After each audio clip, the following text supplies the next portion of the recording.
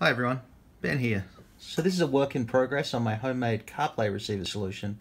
It's designed to be retrofitted into head units where replacements aren't an option, such as those that have been integrated into dashboards.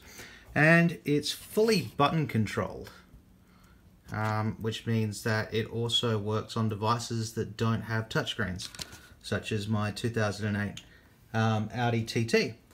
So what we have here, if I just move over, is obviously our iPhone, which is acting as the means of serving up the content.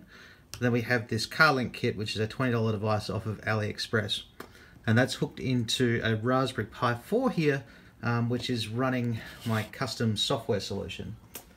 So basically how this was put together was by reverse engineering the APK that came with the CarLink kit. For those of you who aren't aware, the CarLink kit is basically an adapter that's designed for Android head units to be able to receive CarPlay. So hats off to Electric Monk, who did the initial work on actually decoding the video frames. Went and took that and added support for key presses and actually wired it up so that the audio goes out and things like that. So we've got a couple of hotkeys here. If I just hit F, it'll bring us into full screen, which is the typical mode that it would run in. And then I've got buttons to play audio, so you can see we have audio fully working here. And you can see as I navigate across, I've got my basic navigation functionality. H for home again. And we've got all of our CarPlay menus and everything else.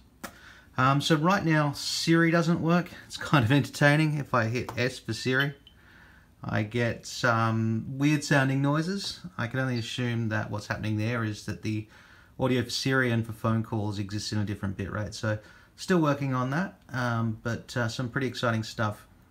Check it out on my GitHub. I'll keep uploading this as I figure out more, @HarryLapotta. Thanks a lot.